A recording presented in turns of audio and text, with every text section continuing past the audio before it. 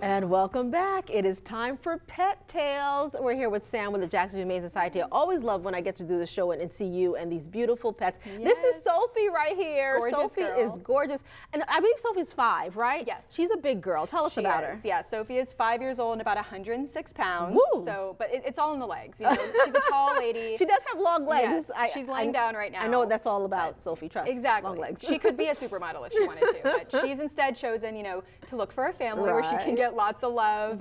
She's very curious. She's really enjoyed sniffing around the whole station when we've been here. And she really likes just meeting new people. Yeah. She happily accepted pets from everyone here, and we know she does great with kids too. Yeah, it's so important when you mention that, because a lot of people, when you have a family, that's the first thing you want to know. Is this pet going to actually be able to mesh with my family, or the good with children? You say yes. Absolutely. Yeah, we have notes from Sophie's from a home that she was in previously that she did great with their little kids and their older kids. So she's a gentle giant, just looking for a family that kind of has her speed. She likes to wander, she likes to sniff, she likes to snuggle. So just looking for a family where she can get all of that. Something tells me she's going to find a home very quickly, but we do want to get to some of the events you guys have going on. There's always something happening at the Jackson Humane Society. Yeah, so this weekend it's St. Patrick's Day, but for us, it's St. Patrick's Day, of course.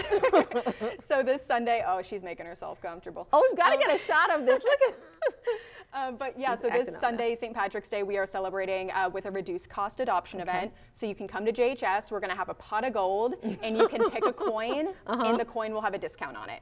So it's just, a fun, engaging way for folks to come by, get a reduced fee on their adoption, but also, make a shelter pet have the luckiest day of their lives and go home with a new family. So Leroy, our floor director, is like playing with Sophie doing this, and she's doing the same. She is adorable, you guys. Trust me. She's a great 106 pounds of love. So don't forget, go check out the Jackson Humane Society event this weekend, and of course, adopt Sophie if you can. We appreciate you guys. Thanks for joining us, so much. Sam. We're back in about 3 minutes. You're watching First Coast News at noon.